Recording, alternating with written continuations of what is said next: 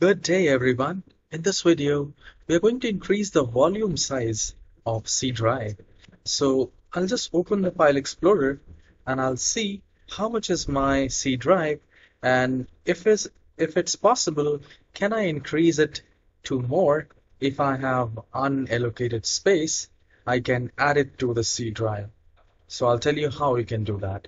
So currently we will take a note. I have 88 GB of free space, and I'll see if I be able to increase the volume if I have any unallocated space.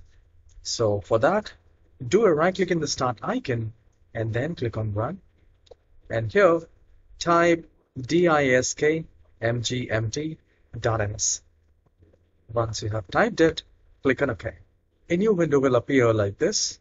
And here I can see C drive 227 and it has 88 GB free, and I can see I have unallocated space of 9.77 GB.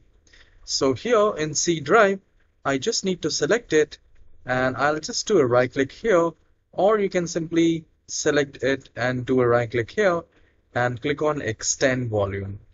Same manner you can do that from here, extend volume, and a new wizard will appear. I'll click on next and I can see maximum available. So 9.7 GB is equals to 10,000 MB. So the computer has automatically detected that this 9.77 GB unallocated space is actually 10,000 MB.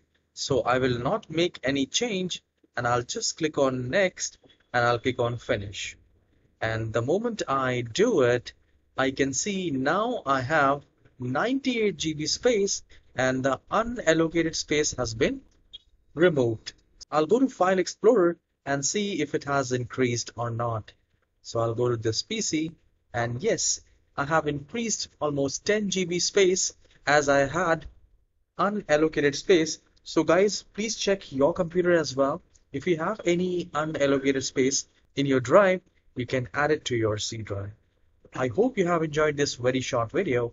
Please hit the like and subscribe. I'll see you in the next tutorial. Have a wonderful day.